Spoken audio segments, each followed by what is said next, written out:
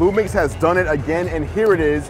This is the brand new S Series. I'm here with Sean from Panasonic, who's going to tell me all about it. Sean, give me a rundown of the S Series. The LUMIX S Series is our full-frame mirrorless camera system from the Panasonic LUMIX lineup. It's groundbreaking in a number of ways for the imaging industry. It's the first system cameras in full frame that are going to support 4K at 60 frames per second. Okay. It's including our dual IS system that was brought up from the Micro Four Thirds realm. Right. It's a dual memory card system, and on this whole system, it's based around the LMount Alliance, okay, which was announced back at Photokina. And the LMount Alliance is a partnership between Leica, Sigma, and Panasonic to create lenses and systems around the unified mount with the three partners. And here at the show, we announced additional features.